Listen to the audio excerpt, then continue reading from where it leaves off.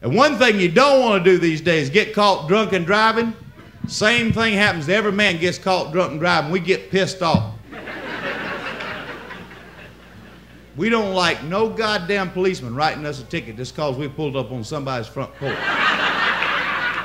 We get pissed off. Policeman walk up the car, tap on the windshield. Roll it down.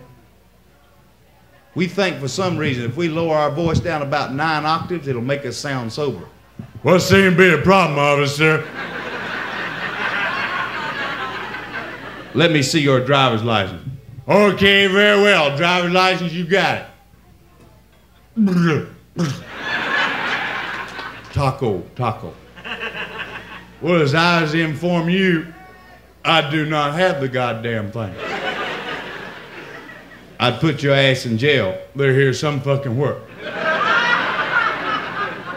Finally talked him out of the ticket. You always got some friend in the passenger seat drunker than you are that's gonna help you out. Hey, asshole! You can't talk to my friend like that. Especially when he's been drinking, you cocksucker. Turn on the yellow ones. Let's go dancing. He comes up the car, taps on the windshield. You want him to roll the window down, you leave the air conditioner on. Fuck you.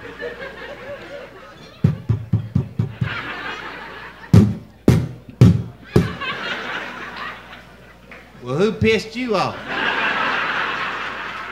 You know the speed limit on I-85, boy? Boy? Man, I got a yard of dick, a bucket full of balls, enough hair on my ass to weave an Indian blanket. Who you calling boy?